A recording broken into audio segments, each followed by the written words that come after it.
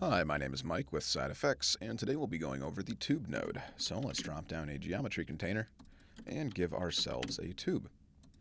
Now right off the bat, you can see it creates a cylinder in the viewport, and that is in essence what the tube node does. It creates a tube based on the value of these parameters over here. So coming up to the top, we have the primitive type, and this allows you a certain measure of control over how your tube is being generated. You can see it defaults to primitive, but if we hit the menu, you can see we also have some additional options. We're going to get into more detail with some of these later, but for now we can just switch to polygon and generate our tube out of polygonal faces. Underneath that is the connectivity parameter, which, as you might have seen, only became active when I switched my primitive type to polygon. So you can see if we go back to primitive, it's grayed out. What the connectivity parameter is doing is just giving you an additional level of control over the generation of your tube. So you can see it defaults to quadrilaterals, but as you adjust this, you can see that you're also able to only generate the rows of your tube, or the columns, the rows in the columns. You can make it out of triangles, the default quads again, alternating triangles, and reverse triangles. So some nice options in there, but we can leave it at quads for now. Underneath that is the orientation parameter, which allows you to control which axis your tube is being generated on. You can see it defaults to Y, which means your tube will be up and down, but you can also generate along the X and the Z. Underneath that is the end caps parameter, which, if you turn it on, generates two end caps on both sides of your tube, closing off your geometry. Underneath that is the consolidate corner points option. So if we zoom in very close to our tube and actually turn on the point number visualization here, you can see that at each corner point of our tube up here, we only have a singular point, which is exactly what we want. But if we turn this off, you can see that the numbers begin to overlap, and that's because at each of these points we now have three unique points that are perfectly overlapping.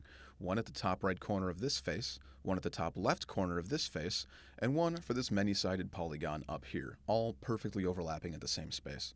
So by turning consolidate corner points on, it simply merges all of those points together into one singular point. Underneath that is the Add Vertex Normals option, and this one might seem a little bit confusing at first, because if we come over here and we turn on the normals visualization, you can see that Houdini thinks that our geometry already has normals. But if we go and we middle mouse click on our tube properly, you can see that we don't actually have access to those normals in the form of an attribute. So right now, these normals are implicit, and we can't get at them. By turning this option on, nothing changes in the viewport, but if we go back and we middle mouse click on our tube again, you can now see that we have access to those normals as a vertex attribute. And so they are now explicit and can be modified by us. Underneath that is the center parameter, which allows you to control the center of your tube.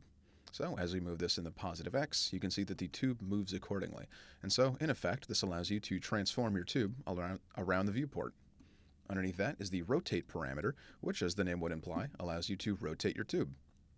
You can see that the center of the rotation will always be the center of your tube, no matter where you translate it using the center parameter. Underneath that is the radius parameter, which allows you to control the top and bottom radius of your tube independently.